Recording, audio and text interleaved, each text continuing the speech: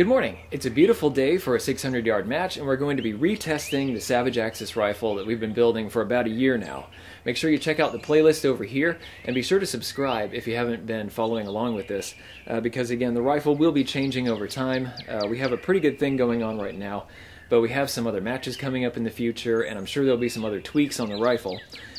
We have that 1,000-yard match coming up in about 3 weeks, so today's 600-yard match should be a really good test bed to see how the upgrades that I've made to this have improved the handling and the actual shooting quality of the rifle.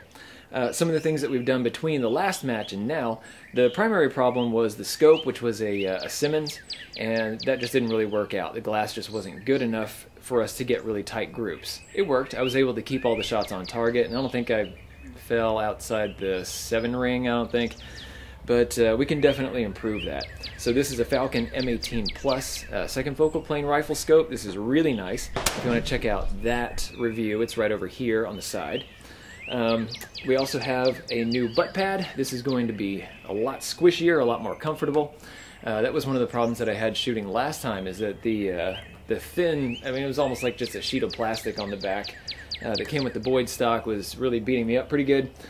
This is very comfortable. I put 50 rounds, back to back through this thing so far, with that butt pad, and it feels really nice. I have this temporary cheek riser. I wanted to have the more permanent one made out of Kydex done for this match, and I want to do a tutorial on how I was going to do a non-destructive Kydex cheek riser, but the Kydex just didn't come in time. So hopefully we'll have that for the 1,000-yard match. But for now, this will work just fine. This is going to get my face in the right place, so I'm just going to be looking straight through the rifle scope. And as a reminder, we're shooting 7mm 08. We're going to be doing 162 grain ELD match bullets. I'm using Varget for the powder, and if I'm really stable, it's a .5 MOA 5-shot group that I can get through this thing, even with this thin barrel.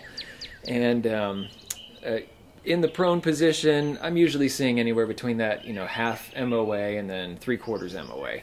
So it's going to be pretty accurate. As long as I can read the wind okay, it's going to be good, because today the wind is going to be a little bit wild. It's going to be coming from a pretty favorable direction. The prevailing wind around here is usually kind of south-southwest. That's where the wind is going to be coming from if the forecast is right. Right now it feels like it's coming out of the north-northeast. So at some point, I imagine it's going to switch.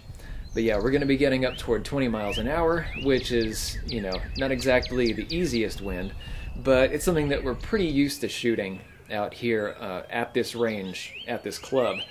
And it's going to be coming from a direction that we're used to seeing. It's not an easy direction, really, but at least it's one that we're used to shooting in. In the last couple of matches, we had these headwinds and tailwinds that were they were awful. Everything was just switching back and forth, really tough to shoot. So yeah, this time it's going to be coming pretty much straight across, and because it's coming out of the south and going over a hill, there's going to be swirling winds, there's going to be stuff that's, doing some vertical changes. So it's going to be a lot of wind reading today. It's going to be difficult, but it shouldn't be as difficult as the past couple of times. We'll see how that goes. You'll have unlimited sighters, 20 shots for record, time limit of 25 minutes. You load 1 round, take fence firing, and your time will begin when your targets appear. Target's up.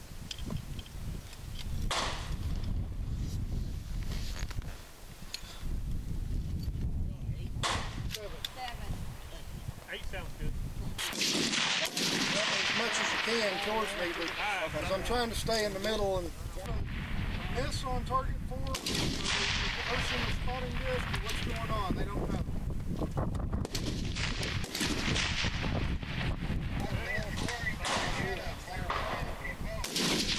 Okay, thank you. Mark 7, sorry about that.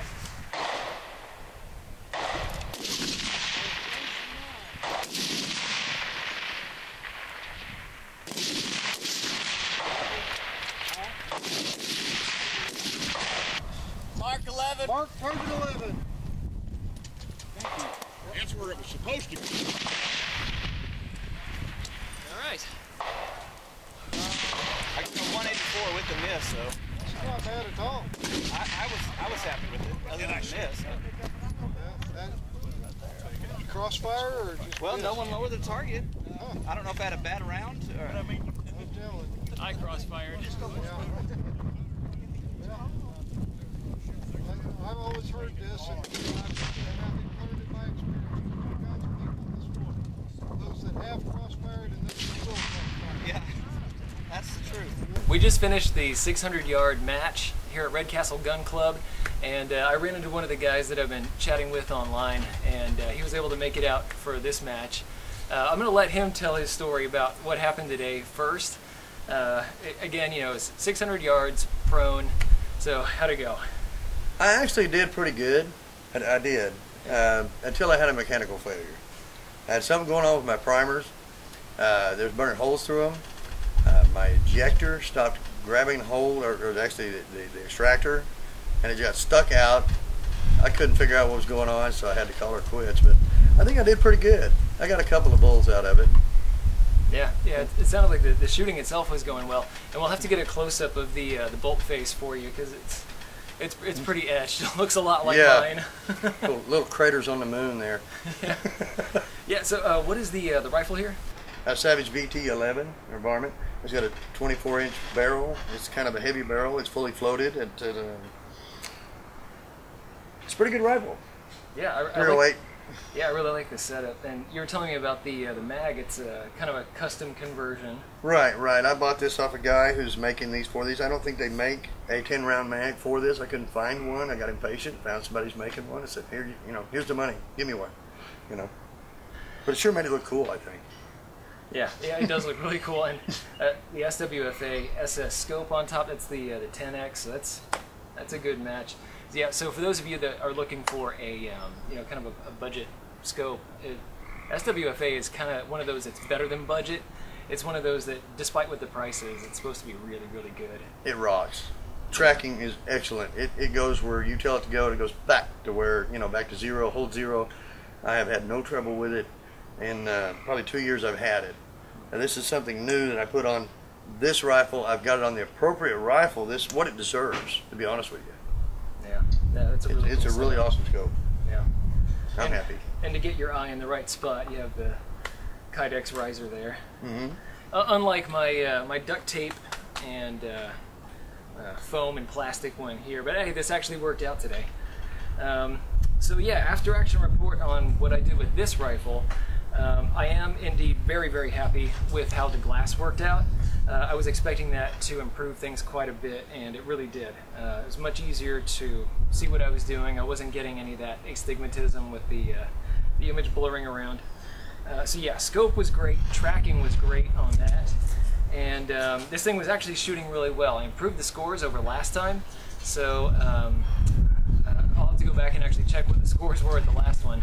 But for the first two relays, it was a 167. I accidentally shot the wrong guy's target. Otherwise, that would have been about probably a 175 on there. But I had to throw away that whole target. I was averaging about 8 points per shot, a little bit higher than that. But we'll just assume that probably would have been about an 8 again, and that would have brought things up to about 175.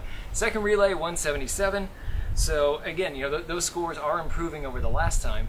The comfort is also vastly improved. The recoil pad here is way better than that horrible flat thing that they gave me on the Boyds. This is very comfy. The whole rifle overall was comfy. I didn't have to try to squirm around to get my eye through the scope or anything like that. So overall, it was all good, except in the third relay, I was shooting some loads that I developed over the winter, and those were using a different kind of brass. And during the winter it was fine, but if you know this sort of stuff, during the summer or when things just get a little bit warmer, you can start spiking your pressures. So I actually had to back out of the third relay. So couldn't score that one. Things were looking alright maybe, but I'm going to have to rework some of my stuff, and when I do the 1,000-yard match on the 29th, it should be a lot better. I'm going to make sure that I don't have any pressure problems or anything, and I should just be able to finish the match and actually get the full score. And I think that's pretty much it. Good seeing you out here. All right, you too. Yeah. Enjoyed it. Thanks for watching. If you liked this video, be sure to like, share, and most importantly, subscribe. Even if you didn't like this particular content, go ahead and subscribe. There's probably something coming that's more up your alley. Check out this playlist right here. This is going to have videos in a similar vein to what you just watched. These two videos we cherry-picked for you. And finally, The Social Regressive is on Patreon. So, you can become a patron of the Destructive Arts and earn some goodies while helping us to provide high-quality videos just by kicking us a few bucks a month. Thanks a bunch for your patronage.